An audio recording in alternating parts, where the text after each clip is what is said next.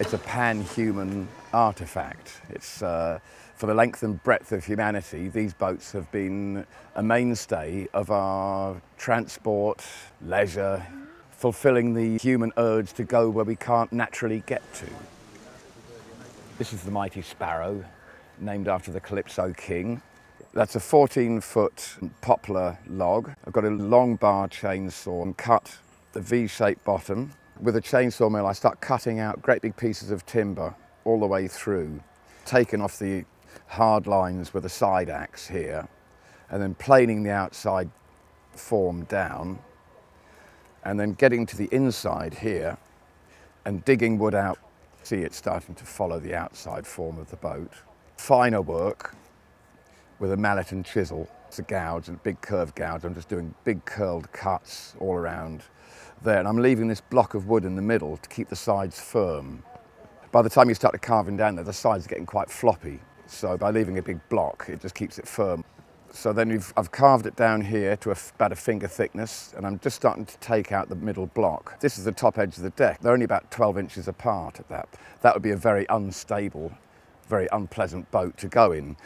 That's my way of adapting the old techniques to the modern trees that we have now, which are much smaller than people would have had access to in the old days. It's lighter, it's springier, it's very abundant, and there's no market for poplar anymore. Then that's with the block removed. Block the ends up with plywood boards. So they've got little brackets just to hold them in place, and then they're clamped together using a tourniquet. A bonfire is lit, and I heat up brake discs.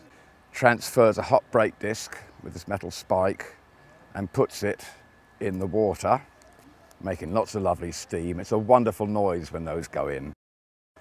And after about an hour and a half, you've actually got a boat full of boiling water. That's the point at which we wrap it up and insulate it. So you're trying to get the wood as warm as possible, but not without, obviously without overboiling it. Then I start putting in these planks with notches on, and you pull the side of the boat out a little bit, and you drop the plank down one notch, and you do that the whole length of the boat. The planks are getting wider and wider, and the boat is stretching out more and more. It's about a 3-hour process. Here I am putting in the last of these stretches, and you can see how wide the boat is now. You just have to sense when the boat will go no further without splitting. And so from a parallel-sided, very narrow boat, you actually have something that is proper boat shape. And that's all of these braces, giving a nice even pressure over the hull. Take the water out, and you leave the whole wood to dry out for quite a few weeks. Leave it outside to air, and that stiffens the wood. You're imposing on the tree to make this thing happen on the one hand. On the other hand, the tree is talking to you and saying, if you do it like this, it ain't gonna work. Even with a brutal chainsaw, you're still responding very much to the tree and what it offers you. The next stage is to block the ends up. This is a piece of the same tree, jointed into place right here to make a cap for the bottom part. The top piece, it holds it all together, and it leaves room for a nice bit of decorative carving, and that completes the hull.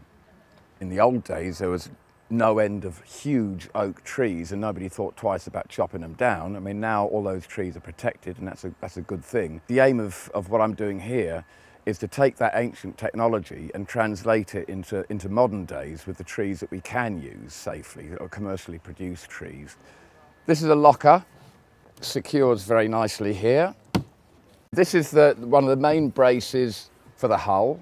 It's dovetailed into a notch of wood that was left as an extra thickness on the hull, so you can see the dovetail in there, then pegged it. And it also serves as the brace for the mast.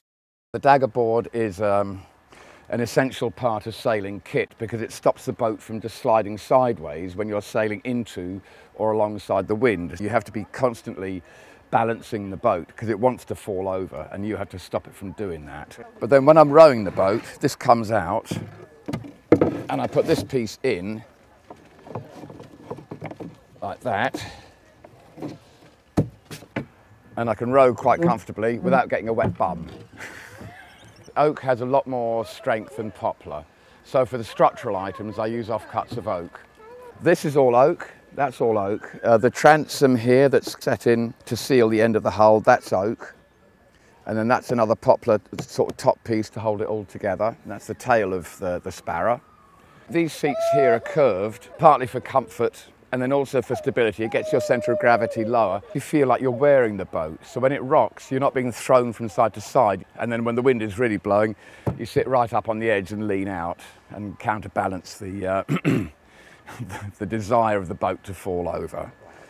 You consider doing like It's a completely feasible way of making a contemporary leisure boat out of the small commercially produced trees or available trees and renewable trees that we have access to now. You consider doing like one side and then one on the other?